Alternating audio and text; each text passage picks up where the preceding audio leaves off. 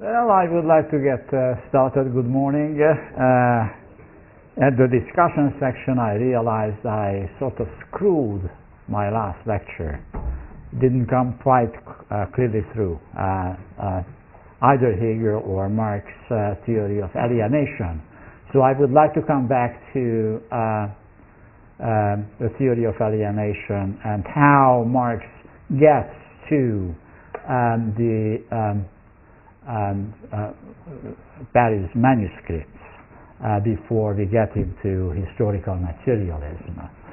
And let me just make two introductory comments about this.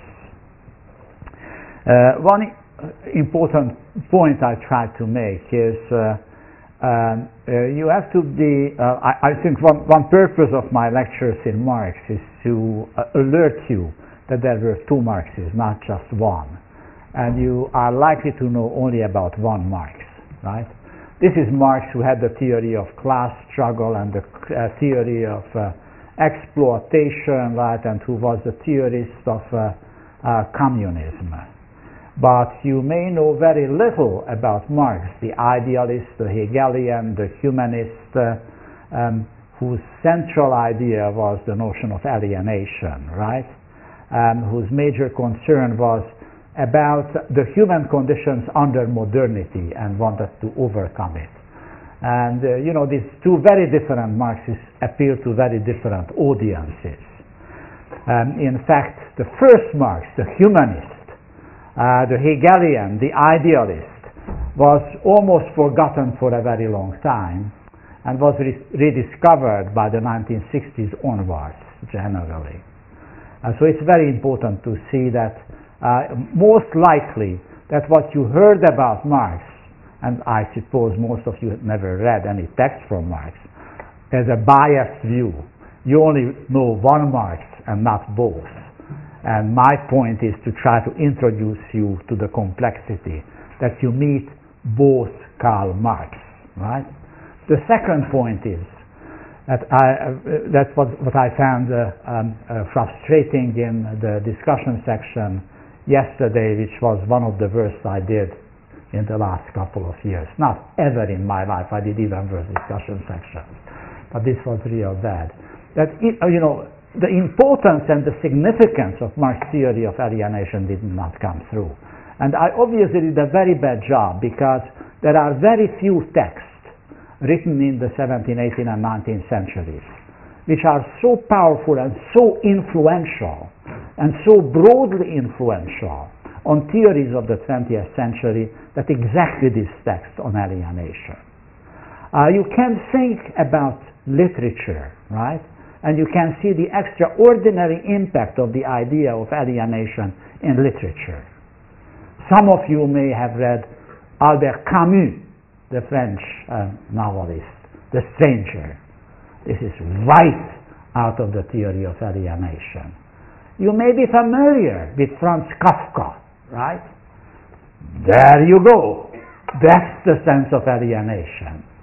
You may have watched ever the play, wonderful play of Henrik Ibsen, Per Gynt. That's about alienation, right? So in the 20th century literature, we are full with the senses of alienation. And so is 20th century social theory. There is no 20th century social theory without the theory of alienation. By the way, it's interesting because the Paris manuscript for the first time was published only in 1931. Nevertheless, the idea was already beginning to creep in earlier. Smart people read the theory of alienation in Marx earlier, Georg Lukács, for instance. And then the Frankfurt School. There is no Adorno, there is no Horkheimer, there is no Marcuse without the theory of alienation. And I can go even further. There is no cultural theory without the theory of alienation. There is no Bauman, there is no Kolakowski without the theory of alienation. This is a very important idea. So I have to come back to this and to try to show you how he arrives at this point and why he abandons it, why the second Marx is emerging. And then we get starting with the second Marx, the first step towards the second Marx is the thesis on Feuerbach, what I want to talk about today, and I try to economize with my time, right? Right, I have to learn from Adam Smith, right, to be more utilitarian and to make sure, right, that means and ends do match with each other. Okay, let's come back to Hegel and Hegel's theory of alienation, because I don't think from the discussion section my sense was I did not make it clear enough what Hegel's theory is. And let me try to labor on this. As I said, you know, he was an idealist, and I hope I explained it to the extent it is necessary. I will come back to this when I will be talking about the thesis on Feuerbach and the German ideology. But he really saw that somehow consciousness precedes material existence, and that's what made him into an idealist. How religious he was, I actually don't know. This is not a religious, not a theological proposition. The idea is that before the physical world existed, there has been an absolute spirit, right? So at the origin of the world, there is an absolute spirit existing, and that existed the material world as such. And then his central idea is that you can describe the history of the universe as a problem of alienation, as a problem of gradual separation, as I said, from subject and object. This is a very important idea, and you'll have to deal with this in Marx, and even if you are dealing with 20th century theories, critical theory, this is a central notion of, subject and object. Let me try to labor on this a minute, and I have to do it on the blackboard.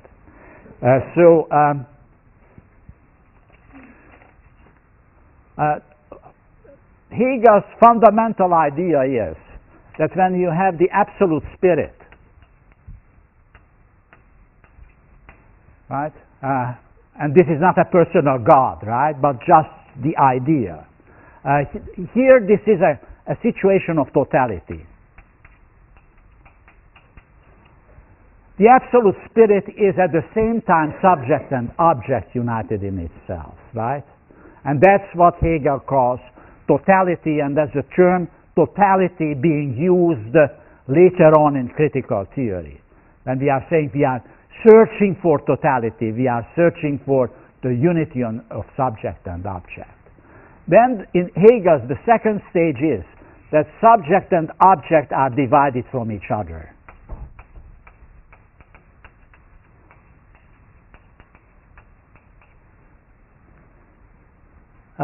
There is the material world without consciousness, and consciousness becomes absolute consciousness because it kind of projected the material world out of itself, right? And this is the situation of alienation.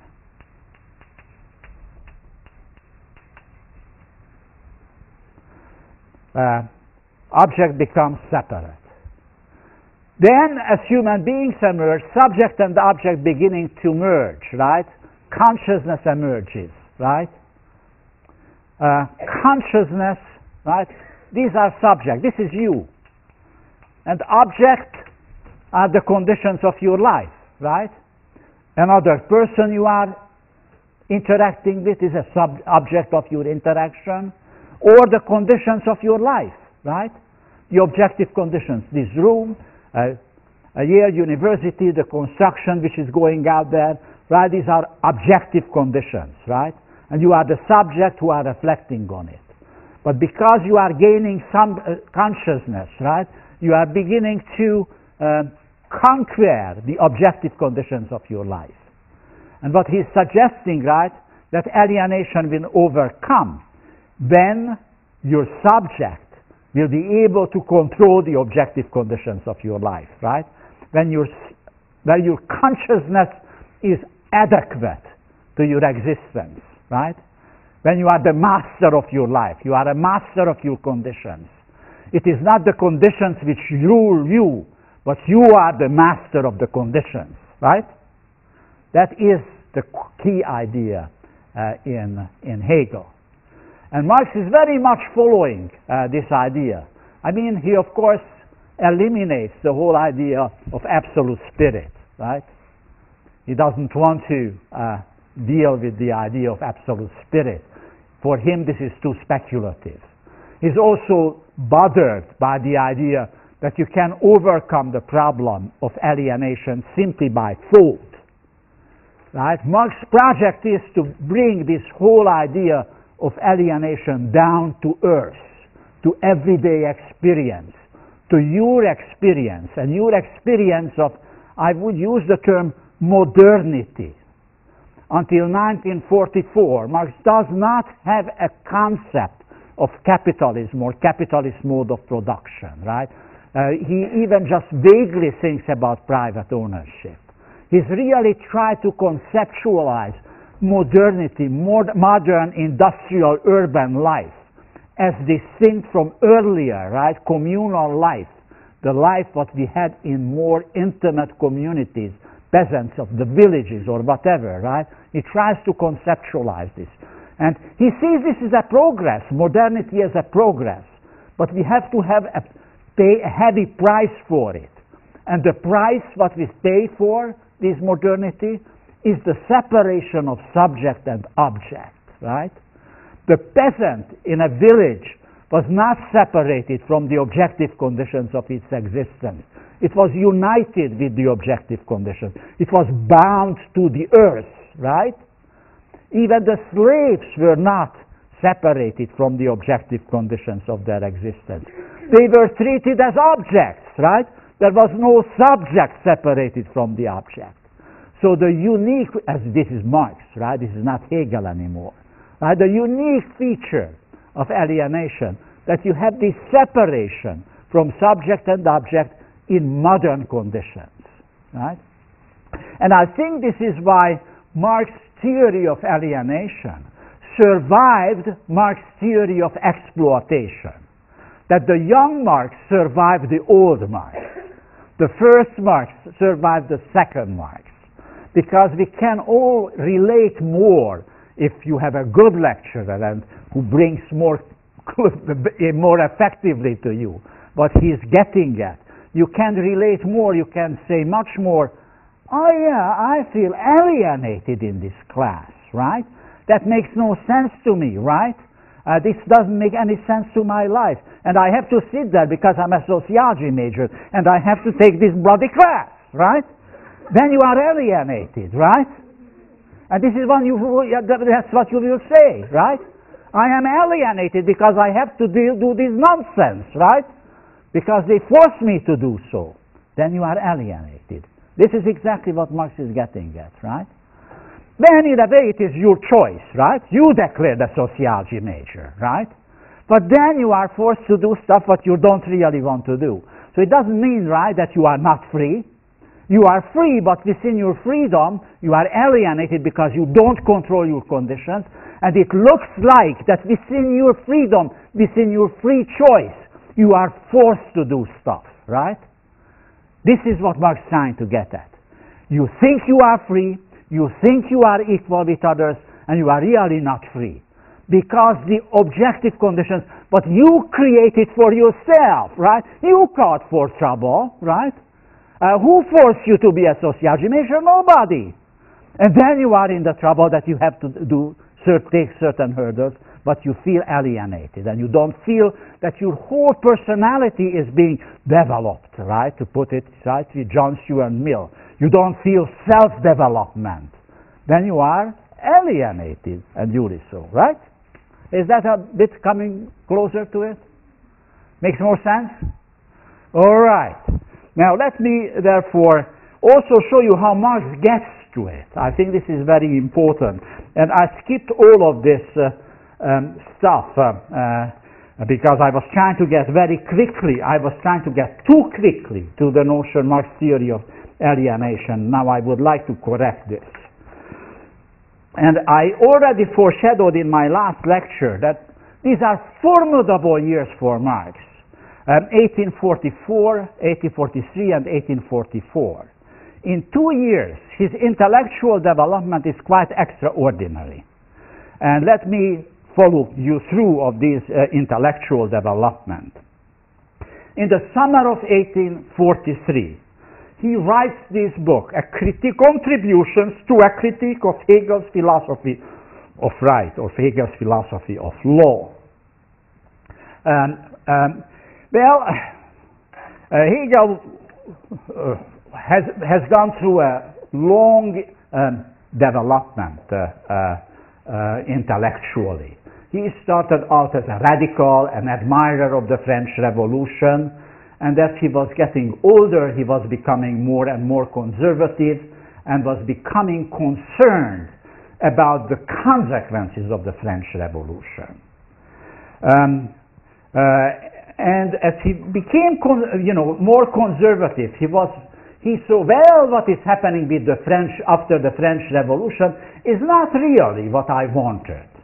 Because now the French Revolution is actually splitting the society in two classes, capital and labor. It's not exactly the terminology what he means, but that's what Hegel is getting at in the philosophy of right. And who can tell who is right and who is wrong? They are conflict with each other. The employers or the owners want something, and the workers want something else. They are both represent particularistic interest. But where is the universalistic interest, so asks Hegel? There must be some universal justice. To put it in the terminology we used in this course before, there must be something like common good, right? Which brings capital and labor together. Where will this common good come from? And in the philosophy of right, he offers an interesting theory. He said it will come from the government. It comes from the state. The state should represent the universal instance. And then he said, well, the society, modern bourgeois society, which emerged as a result of the French Revolution, is divided into these particularistic classes. But we need a universal agent, right? A universal class which represents the common good. And this must be the government, right? This must be the class of civil servants. And in the book, Philosophy of Right, which is his kind of last major book, writes it not long before he dies. He argues these are the civil servants who constitute the universal class.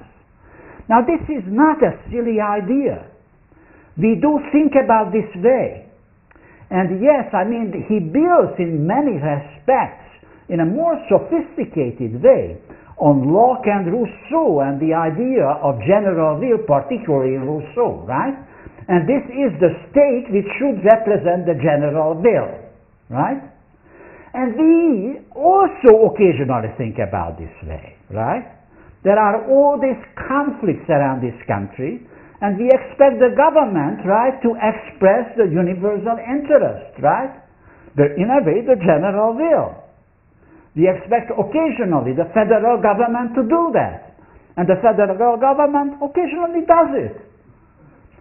You have read about the civil rights movement.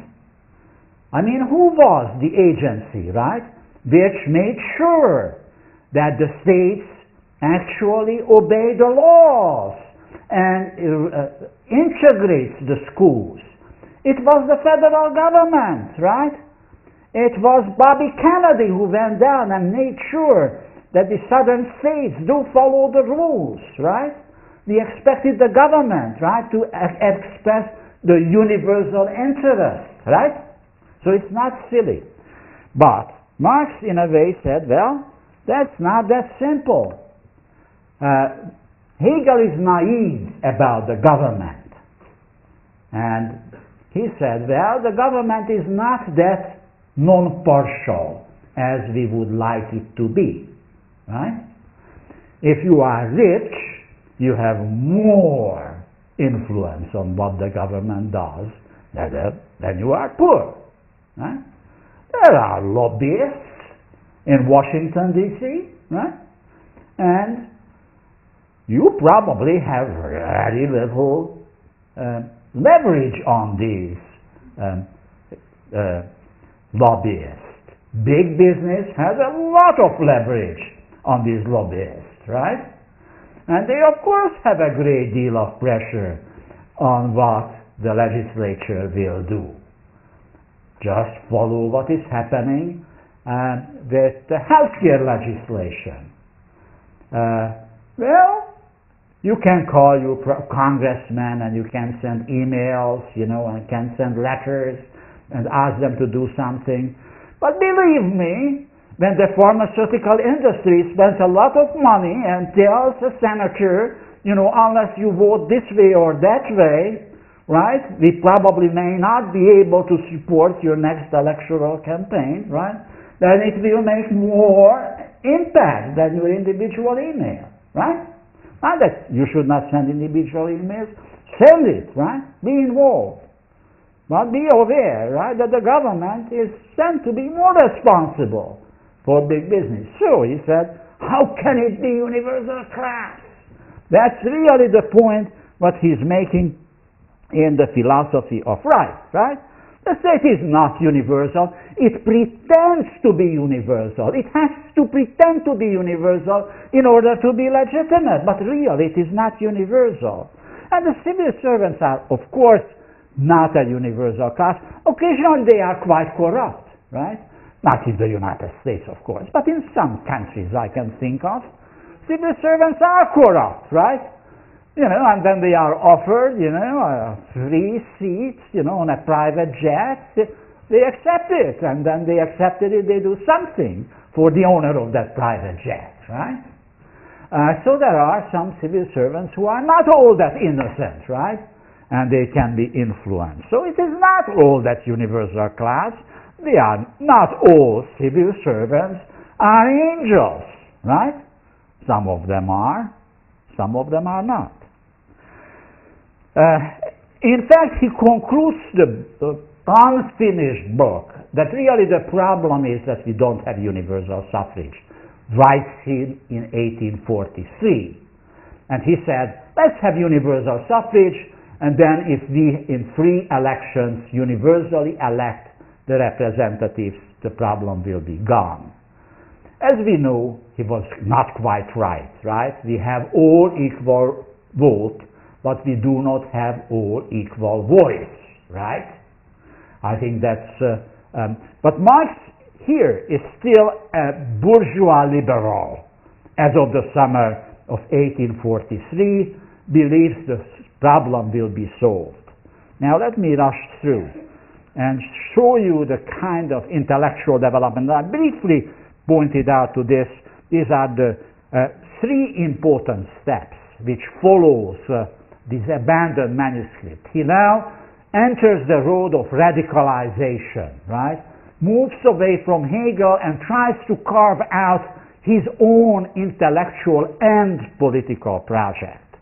And he writes the paper on the Jewish question, in which he says, well, Hegel is right. We need something universal. We should not allow society just to be the struggle of particularistic interests, right? This is in a way against Adam Smith and utilitarianism. It's not enough that individuals fight each other interests out and that will end up to a universal good. We need some universal good to be achieved, and it will not simply achieved by particularistic interest followed. That is Marx's point. But then he writes an introduction to the contributions to the critique of Hegel's philosophy of right. And in this introduction he said, well, we need something, universal emancipation, but who will bring universal emancipation to humankind, right? He's looking for an agent who can carry this out. And in the introduction he said, this will be the proletariat. Well, you may say now he's entering the wrong road, right? And he's entering a very dangerous. basically painting himself in the corner where he will be for the rest of his life, trying to show that indeed the proletariat will emancipate us all and will create good society as such. But people, when they are reading the introduction, and I will give you a few citations from it because it's a beautiful piece of work. In many ways it is wonderful poetry. He has some extraordinary framing of the problem. But then, his critique said, what a nonsense, Why on earth the proletariat? As we all know, the workers are dumb. I mean, you are saying that we, the critical philosophers, we cannot emancipate humankind, but you think that these ordinary workers with alienated consciousness, they will bring us an unalienated work? How comes? What a nonsense is this? So that's when he writes the Paris manuscript and tries to now bring the whole idea of alienation down to earth, to fill it with some economic content. That's why now he tries to relate it to commodity production and make the claim that though in modern society everybody is alienated, but they are only the workers who are fully alienated, and their interest is to overcome the alienation. This is why he tries to argue that alienation will bring the working class to emancipate humankind. That is the project. Of course, he never publishes the book, because after he wrote it down, he said, I suppose he said, this is quite nicely written, I have a couple of good ideas, but nobody will believe me, right? The working class will not go on the barricades and die because I am telling them that they are alienated, right?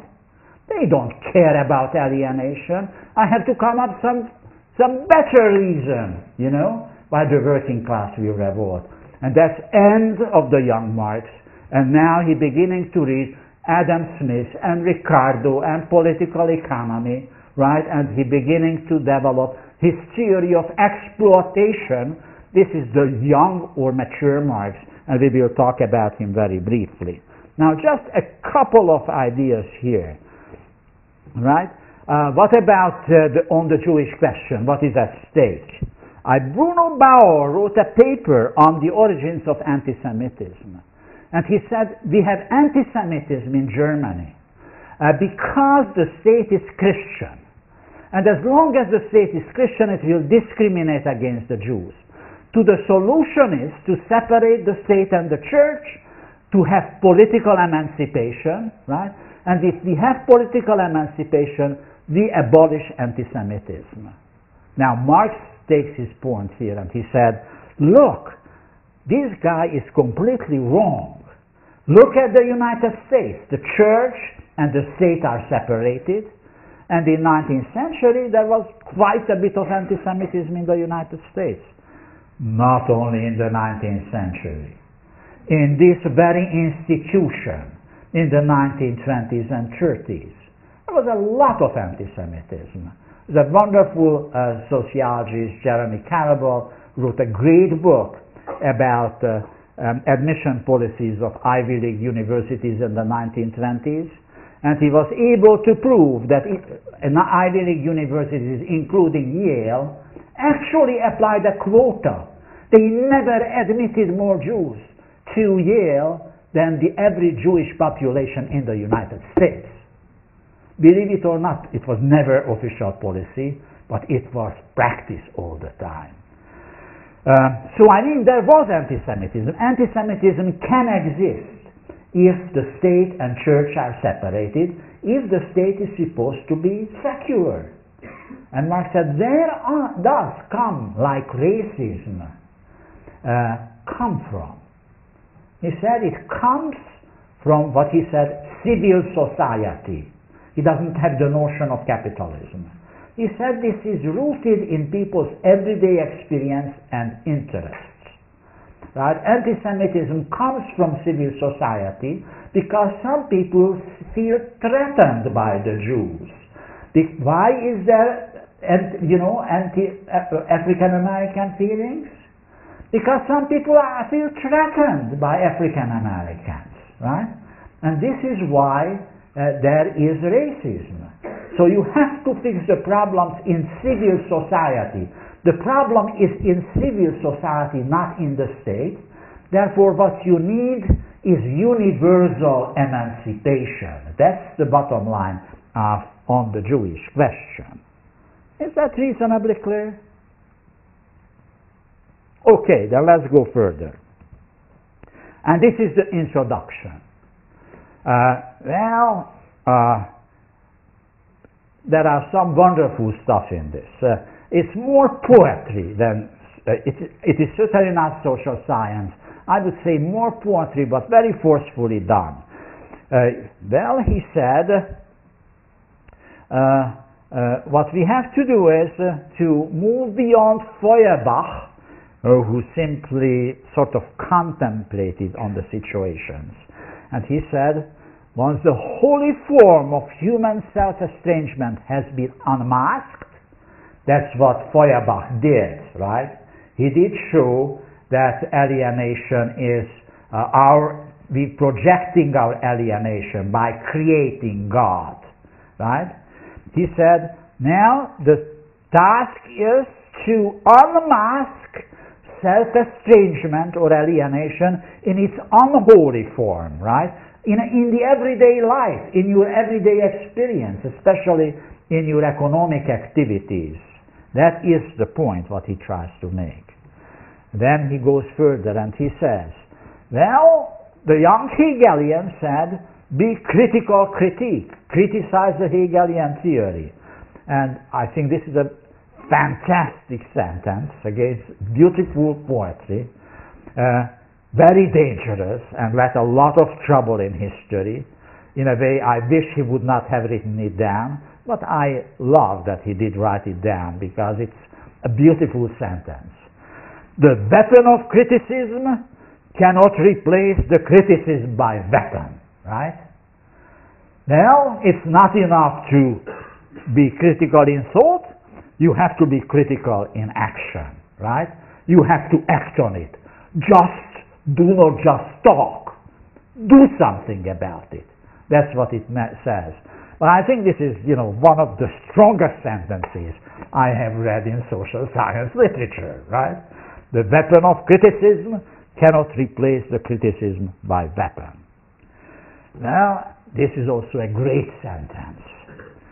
Theory becomes a material force as soon as it has gripped the masses. Theory is capable of gripping the masses as soon as it demonstrates ad hominem. Whoa! That's quite something, right?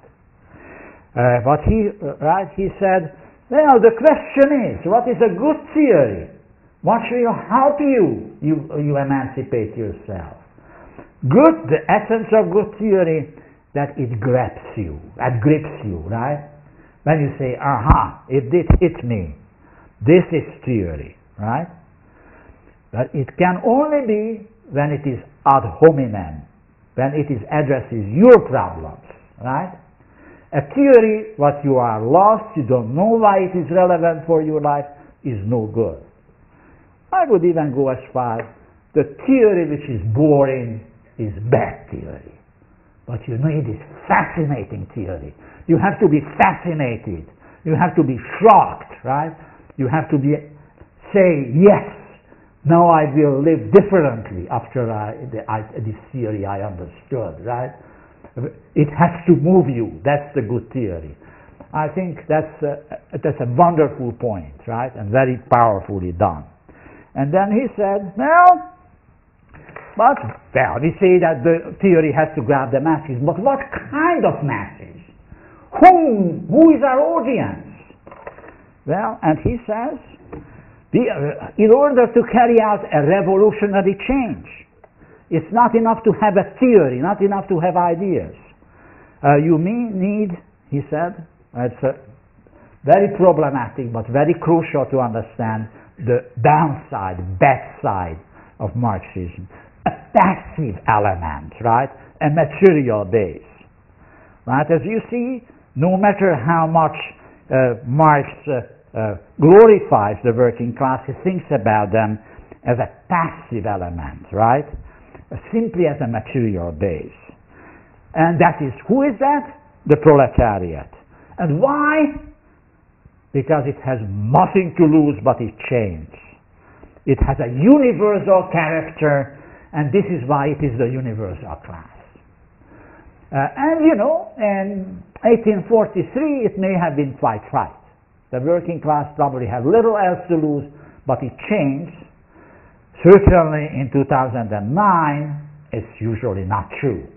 The working class has much more to lose than it changed, right? It has probably its own nice suburban house. They probably own 2 cars. They probably even have some pension fund, right, on the stock exchange. Even ordinary workers check out what the Dow Jones did yesterday because it affects their impact. But in his times it was probably true. So this is how he gets to the problem. It is the proletariat which will be the universal class. And now you are already familiar with the Paris manuscript, and I will not talk about this. That's why he wants to show that the proletariat is the most alienated. And that follows logically. I think it damages to some extent the theory of alienation because it narrows it too much down. The focus is too much down on the working class, and in a way too much down on working class working on industrial production in firms. But really the message of alienation is much broader. It tries to convey you some general experience of modern life where we do not feel at home. This is the big framing of the problem in the early 20th century. Homelessness, the homeless mind, right? That we feel homeless in this world, searching for a home. That's the sense of alienation. That's what Marx tried to capture here. In a way, unfortunately, misspecified. Too much emphasis on workers, just because he's beginning to have this political project and wants to find a revolutionary class. And, you know, he abandons it. This is ridiculous. You know, I have to put my show together, and then he does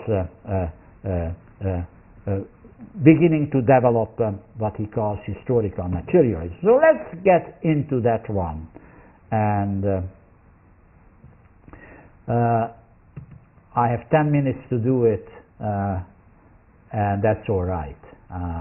If necessary, I will come back to this.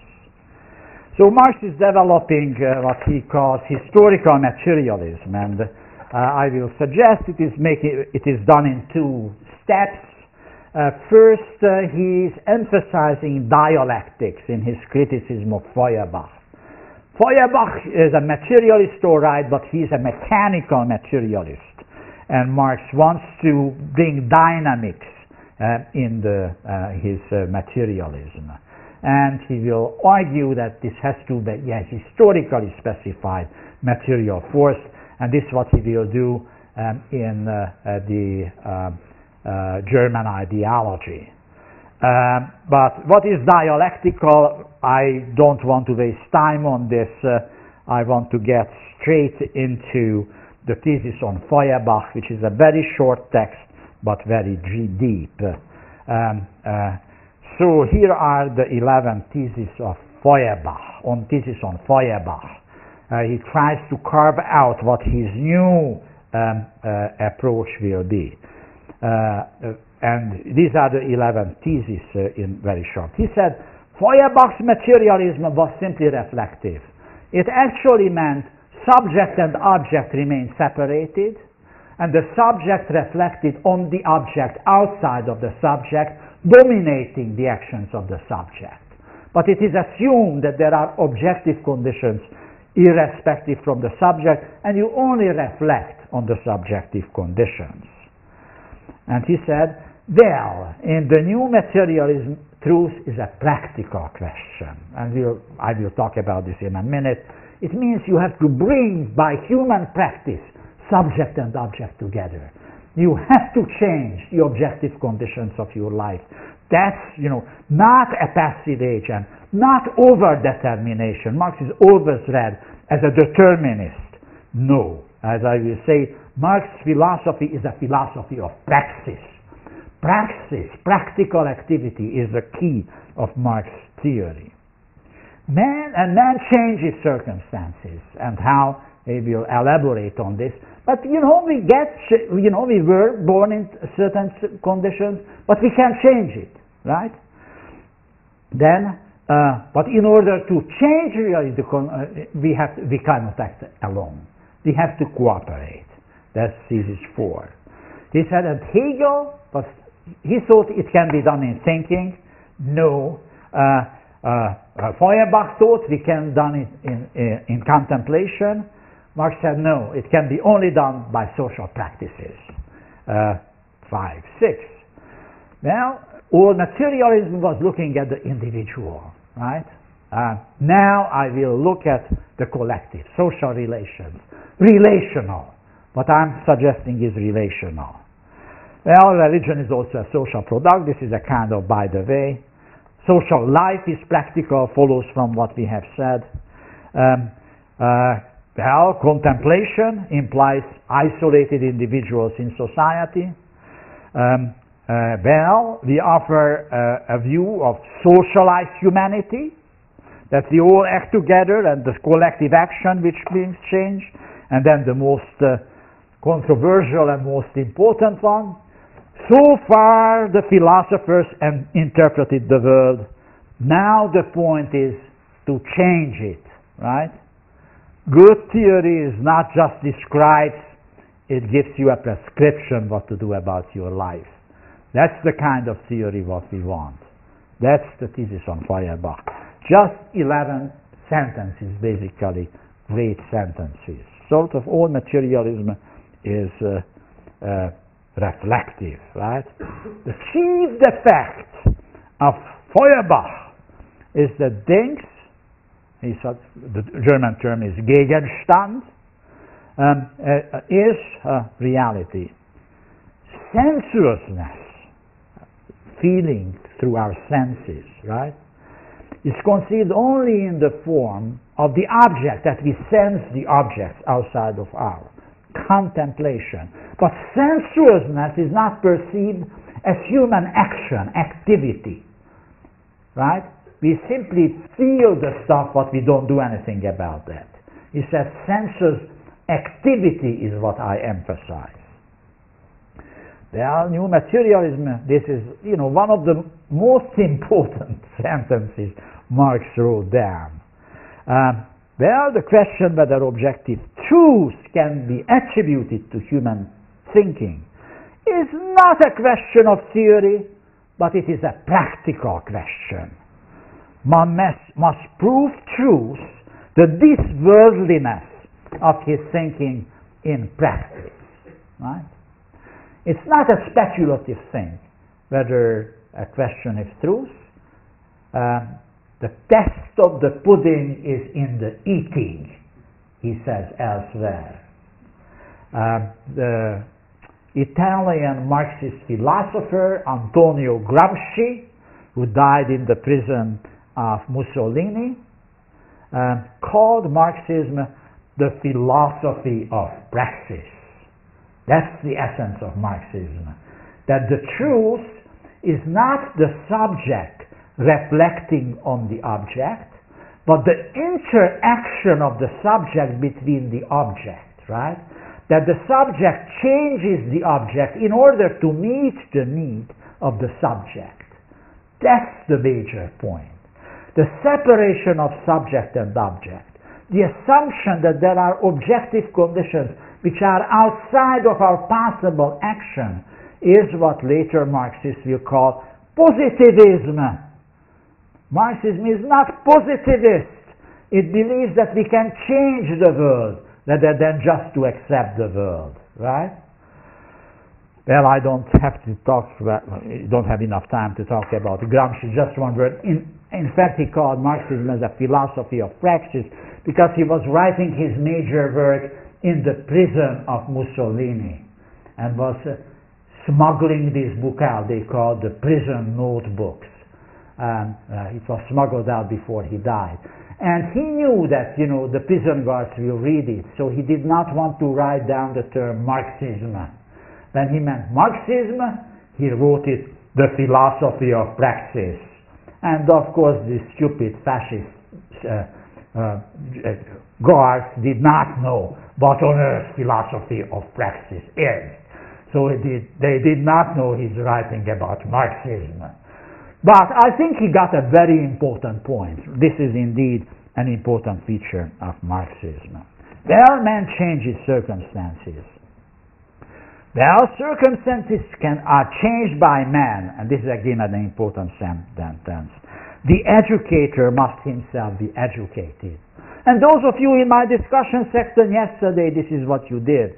You educated the educator. I realized I did not get, the theory of alienation through quite effectively. So I went back and corrected my course, right? The educators must be educated, right? I think that's a great sentence. Well, and one needs to discover the role of the masses. Now, that's very much Marx's political project coming in, but an important project, right? That you cannot do by yourself, right? If you want to achieve something, you have to cooperate, You need cooperation with others, right? Otherwise, nothing can be achieved. Hegel's starting point was abstract thinking. Feuerbach, he's a materialist. He thinks what is real is what we can grasp with our senses. Marx said, no, this is sensuous practical activity. It has to be sensuous, but it has to be practical. This is something that Jürgen Habermas loved, the German philosopher. He said, this is the real Marx, who sees the essence of all sensuous human activity being the core. Later Marx is a reductionist because he reduces sensuous activity to economic activity. Here in Marx, perceives all sensuous activity, including human interaction between us, including sexual interaction among us, as a sensuous activity, right? As the material reality. There is not so much conflict between Marx and Freud as it appears. Now let me go further. All materialism looks at the individual, right? And this is Marx's big obsession. The problem with modernity is the isolated bourgeois individual, and we have to overcome this isolated individual, and we have to engage each other in human interaction. He is a communitarian, right? He is a communist, right? He does not want to have isolated individuals, right? He wants human interaction. I skipped this one. Religion is also a social product. Social life is practical. This is again quite obvious, and I can probably skip this one. And here again, the isolated individual, that's the problem. That you do not see that really what we can achieve is always interacting with each other, building on each other. A single individual will not change anything. And therefore we stand for socialized humanity. The standpoint of old materialism is civil society and the isolated bourgeois individual in civil society, and we are talking about a human society, right? Where we are brothers and sisters, right? When we have solidarity, right? Where we act in concert and in solidarity. And now comes the most controversial thesis, what I hate and what I love. I love because, again, I think it is wonderfully done. Hate because it is desperately wrong, right? Philosophers have only interpreted the world in various ways. The point is to change it. In some ways, right, this follows from the earlier ideas, namely praxis. Truth is a practical question. Philosophy only makes sense if it changes your life. If you just read the philosophy text or the theoretical text for foundations of modern social thought, to make sure that you will fall asleep, then the text did something wrong, then I did something wrong, right? If the texts are right, and if my lectures are right, if you start reading the thesis on Feuerbach, you cannot fall asleep, right? You may have to take a sleeping pill to quiet down and to sleep because the idea disturbs you, because you feel now you have to change the world rather than to accept it. All right, thank you.